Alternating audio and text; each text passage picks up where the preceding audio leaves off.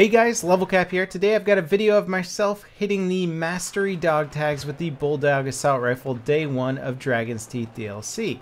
Reason for doing this is that, one, I wanted the Bulldog Assault Rifle, I wanted the unlocks for it, and also getting 500 kills with this weapon meant that I was going to have to play a lot of Dragon's Teeth today, and that would really get me very familiar with all the maps right off the bat, and all the game modes, see how they worked out, and familiarize myself with them for all future endeavors. Now, to unlock the Bulldog Assault Rifle, the first thing you're going to need is obviously the Dragon's Teeth DLC. You're going to at least need to play one round on the Dragon's Teeth map. You're going to need to be rank 10, and you're going to need to get 10 kills of support enemies. You're going to need to kill 10 engineers and 10 recons while playing the assault class. All things considered, this is a pretty easy assignment, and I have a feeling a lot of people are going to hit this just by playing the game naturally without even thinking about going for the unlock. Once you get the weapon unlocked, you're going to get the red dot sight at 10 kills, and you're going to get an ergo grip at 30 kills. This is a great way to start using the weapon.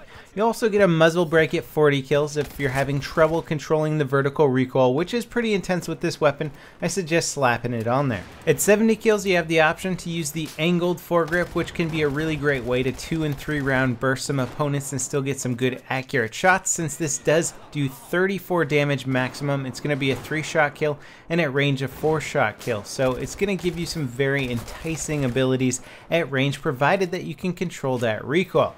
Now you gotta wait all the way until you get 150 kills with this gun before you get the stubby grip, and that is a fun way to run this gun as well. And beyond that, you're gonna need some battle packs to get your preferred sights. Unfortunately, I didn't get the Coyote red dot sight until I was somewhere around 400 or more kills with that, and then I got the Cobra sight even later. So it can take a while before you get your ideal optic with this weapon. Luckily, you do get that red dot sight early on, which is certainly adequate, but not my ideal sight. Now, I have already reviewed the Bulldog Assault Rifle in CTE. None of the stats really seem to have changed over to vanilla version of the game, so I'll give you a quick rundown on it, and then we'll go talk about some of the new game modes in Dragon's Teeth. So basically, the Bulldog is one of the highest damaging guns in the game. It has a 700 round per minute rate of fire with a huge damage model of 34 damage maximum. So it's really going to be out damaging any of your super high damaging weapons out there like a FAMAS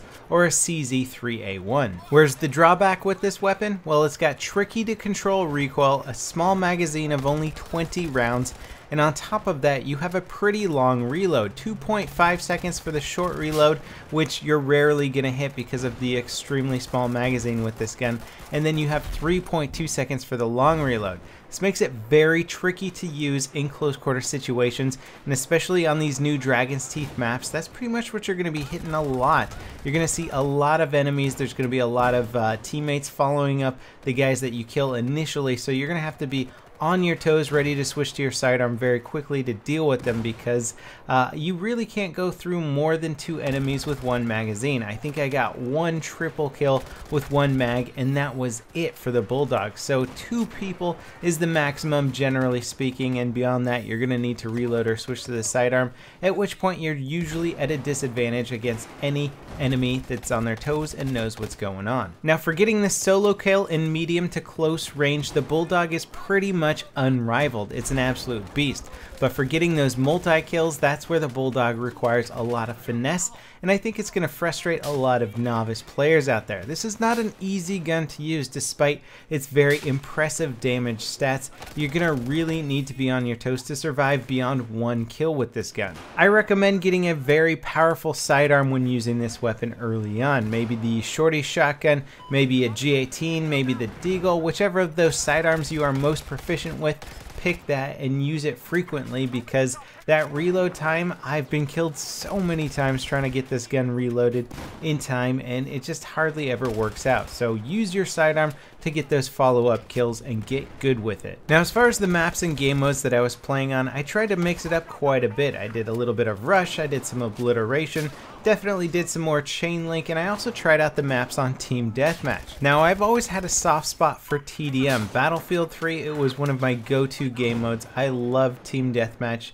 on so many different maps. It just really played out well. The spawns were good, not necessarily from the very beginning of the game, but they got fixed and they played out really well.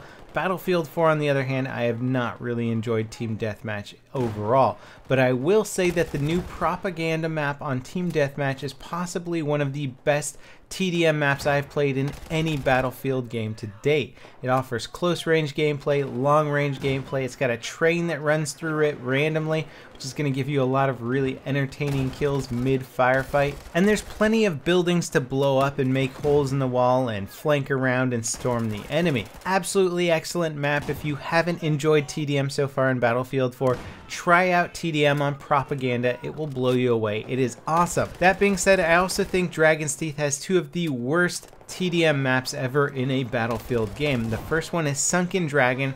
Just abysmal spawn points and horrible balance. One team gets the entire Sunken Dragon restaurant and hotel, and the other team basically spawns in the middle of the river with very limited cover. It's so amazingly unbalanced. I'm not really sure how they decided that this was going to be a good way to play out this map. The other bad TDM map is Lumpini Gardens. The spawns in that are just atrocious. You spawn way out in the open with no cover, and you can basically be in a situation where there's like 6-7 guys line of sight waiting for you to spawn that are just gonna mow you down, and this is spawning in your deployment. I don't know how they messed up the spawn so bad. And here we go, I get the Bulldog Mastery dog tag day 1, which was kind of a cool accomplishment for me personally.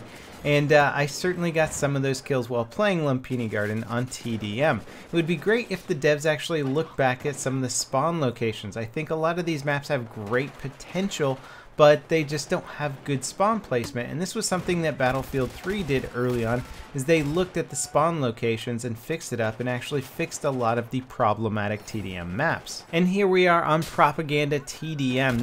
This map, the way it plays, really makes me want to buy a server and just play this game mode 24/7. Now I'm going to get a cool little kill coming up here in a second. I kind of peek out, look for the enemies, reload my grenade launcher, and check it. I'm watching the mini-map, I see this guy on the outside, blow open that wall, get the kill, and then rush through. It's kind of a mad dash here, not the most tactical approach, but I just really like getting kills through walls, especially when it's something that I'm just watching the mini-map as opposed to see somebody run behind a corner. So anyway, that wraps it up for my Bulldog Mastery video. I've actually really been enjoying Dragon's Teeth. I know I've been a bit critical of some of the new game modes like Chain Link and stuff like that, but I can't deny that they are a bit of fun to play, and the maps themselves really lend to good infantry action. So as always guys, thanks for watching, and I'll see you next time. This is LevelCap signing off.